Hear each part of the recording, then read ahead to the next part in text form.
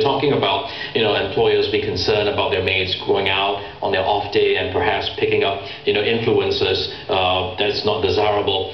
What would you say to an employer to kind of reassure and tell them, don't worry, I will be okay? I mean, do you tell your employers anything to that sort? First, it's kind of weird, if you didn't trust. How you didn't trust the mate, domestic worker? They're living with you,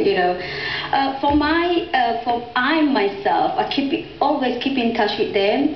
Okay. With your employer? Yeah, with my employer. So you tell them where you go? Yeah, I'm talking with them. We have a really good relationship. We're talking with them. Okay, this coming Sunday, what I'm going to do this, what I'm going to do this. I'm meeting my friend, and then after that, what will happen? Do your friends do that, Amira? Have you met other foreign domestic workers who express that much information as well? Yes. Well, I myself is open to my boss. I really open whatever I'm doing. I but maybe other people don't. Well, maybe other people don't, but that's the way how to keep trust. Yeah. But why should employer? It's a really. How did you know? Your domestic worker will hang around with the bad people or different kind. If you didn't trust them, Absolutely. Let's take a call right now. Mr. Ng is standing by on 669-10028. Mr. Ng, thank you for joining us. Hey, hi. Hi, thank you very much. What do you have to say about this issue, Mr. Ng? Okay, recently I know a friend. He is running a Geylang hotel. So surprisingly, he told me that during Sunday, their mates and their Bangladeshi workers queuing up just to book a hotel room for 2 hours. And it's queuing up, and that is very bad. And just imagine, he told me, so I asked him, he said that it's not only happening to his home, it's happening to the whole Geylang. So imagine if we were to let them go out, and they came back with disease like this, or whatever it is. So who is going to be responsible, and they pass it on to our children or whatever? Thank you, Mr. Ng, for calling through. I understand your point. We're going to go to our next caller standing by, who is Gilda. Gilda is a domestic worker in Singapore. Hi, Gilda. Hi. Hi, thanks for joining. What do you have to say? What's your comment, Gilda?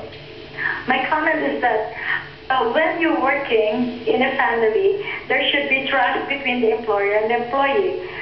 My point is, we are all mature people working here in Singapore, and it's a matter that if the employer does not trust her domestic worker in going out, then they should set a point or set some certain rules that the domestic workers can follow or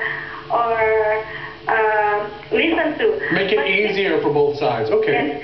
And my point is that when the domestic worker should be very open or very transparent to her employer, so that everything that's happening outside the house or on their day off, that the employers also know what they're been doing, their activities. Yes, the knowledge and the trust is there. Gilda, I completely understand. Thank you so much. You're echoing a bit of what Myra's points were as well. Thank you for calling through to 669-10028. We're going to go to our Twitter feed right now, which is @TPVote. Many of you have been tweeting. We have one from, your nickname is Why You Ladette.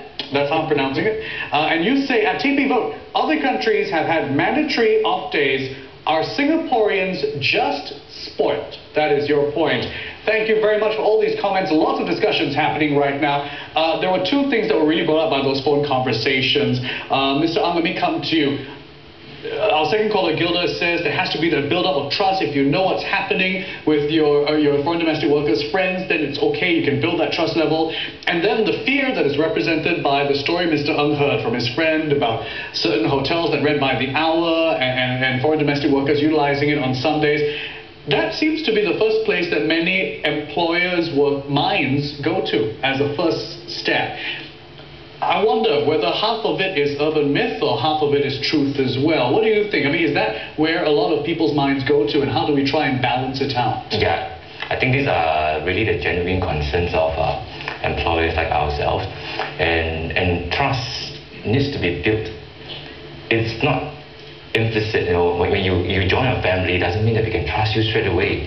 And that's where I do agree that you got to start with baby steps, having some defined rules that everybody works around with, and gradually when when they open up to you and they tell you exactly what they're doing outside and you're comfortable and they bring their friends to you. And we always encourage our domestic couple to you can bring your relatives here to meet us, you know. But you can't be saying that today you're meeting your brother, next week you're meeting your cousin and somebody else. And you can't blame us for being suspicious and getting worried. And then who are you really mixing around? Giving trust is one thing, but going across that you go overboard with that trust. You break that trust. Is what you're concerned with. Yes. So definitely, if trust is being built.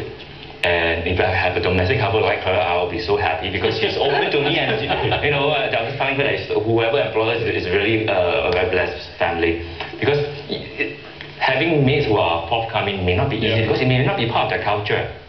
Mr. Ang, we've got a question for you from Twitter. Yes. It's on Twitter right now from Shane, and Shane says, Mr. Ang, you say your maid does not deserve a day off because of her social circles. Should your own employer adjust your leave based on yours? I'm not saying that my maid doesn't deserve a day off. I think probably he got it wrong. What I'm trying to say that we need to establish the trust first. And primarily because we have a young kid at home. And that's where I have to err on the side of caution. So do you think that if trust was built up one day, you're saying that yes, absolutely, a day off is something you would like to discuss? Yes. I wonder whether most employees would feel that way as well. Right now we're seeing 78% on the poll.